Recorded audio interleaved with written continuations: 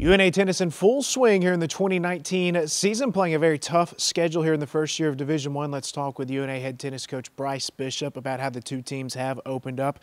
Coach Bishop, let's start on the women's side of things. A doubleheader against Tennessee, the only match they have played so far. What have you seen on the women's side of things?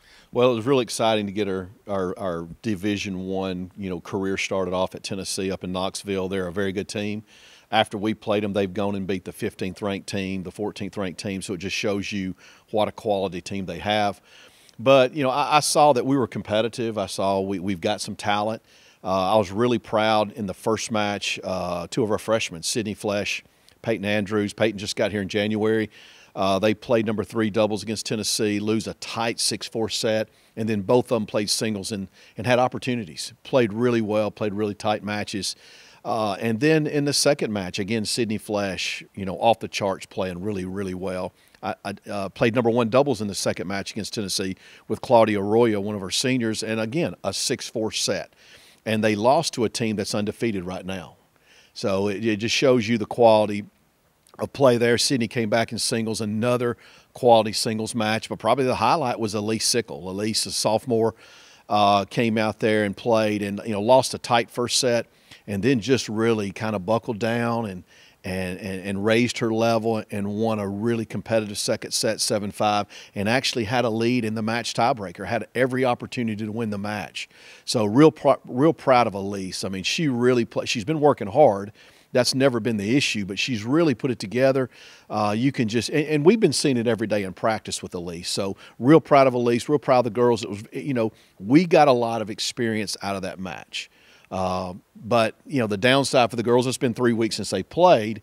Now we play Sunday over in Huntsville indoors against Alabama A&M. So they're excited to get back out on the court. They're excited for their next challenge. Let's talk about the men. They, too, have played a very tough schedule to open up on the road against Ole Miss, Alabama, and Samford. What have been your takeaways from those 3 matches? Well, I know one thing. Those teams are really talented. Ole Miss, Alabama, Final 16 of the NCAA tournament last year. They're incredibly talented. So to start off a doubleheader at Ole Miss and 2 days later you go to Alabama, it was exciting. I mean, I'm not trying. It was fun. It was exciting. The level was incredible, and we were competitive at spots. I mean, we had some guys play really well. Jason Pimenta, our top player, who last year was ranked in the top 50 all year, was competitive. He played well. Oscar Meslin, one of our freshmen, won the first set in the first match against Ole Miss. And, didn't get a chance to finish the match because they clinched. And then I played him at number 1 the second match, and it was a competitive match. Andreas Hansen was a very, very competitive match. George Marcos played well against Ole Miss. So we had guys that actually went out and competed, and that was really good for us. And then 2 days later, we go to Alabama, who is very, very talented, very good. Top 25 in the nation right now ranked, and they're only going to be moving up. And again, Jason looked good. Oscar at times looked good. We had Gustavo look good. We're competing. Now, we're jumping in above our heads. There's no question about it. These are SEC teams. These are teams that are going to book their, probably go deep in the NCAA tournament. But what a great way to start out our D1 legacy. And then this past Sunday, we go over to Samford, who is probably, I think in the preseason, I saw where they're like top 3 of the Southern Conference. Very, very talented team. Again, very competitive. Jason Pimenta, Andreas Hansen win at number 1 doubles, 6-2. Incredible match.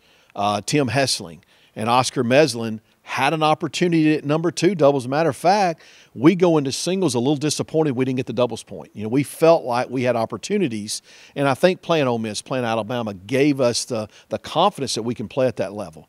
And then we go into singles, and we had some guys play well. Tim played well. Gustavo played well again.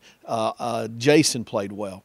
But the one thing that we're seeing is when we're playing these Division I teams is, we're kind of going to these matches. We're not getting the quality practice because of not having an indoor facilities that these other schools have. So these matches we're playing are the best practices we could be getting. Up next for the UNA men and women, you touched on the women. They'll travel to Alabama A&M next week. This weekend, the men take on Chattanooga. Then they travel up to Tennessee to take on Middle Tennessee State University. All right, Coach, For the men and women both, what do you want to see this weekend as they continue the schedule? Well, we go into every match. We're not chasing wins. We're not looking at records. We're trying to improve ourselves. We focus on ourselves, and we go into every match saying we want to be competitive. We want to have an opportunity to win matches. We want to have an opportunity. If we have an opportunity to win enough matches, we'll have enough opportunities, or maybe an opportunity to win the match. So we want to be competitive. We want to make improvements from the previous match. We've talked individual about some of the things that we need to, some of the improvements that we need to make. Now on the girls' side, it's been 3 weeks. They just need to go play again and get back into that competitive environment. But on the guys, we've played 4 matches. And we've done that in the last week and a half. There are some things that we need to improve, and that's what I'm looking for at Chattanooga. Chattanooga's good. We're going to be going over, playing them indoors where they practice every day, so they're good. They're going to be competitive, but we want to go out there and give ourselves a chance. Same thing with Middle Tennessee. Middle Tennessee is a really good team. So we want to give ourselves a chance, be competitive, and then we'll see where we are at the end of the match. Coach Bishop, thank you for the time today. Thank you for having me. Be sure to visit RoarLions.com to keep up with UNA tennis here in the first year of Division I.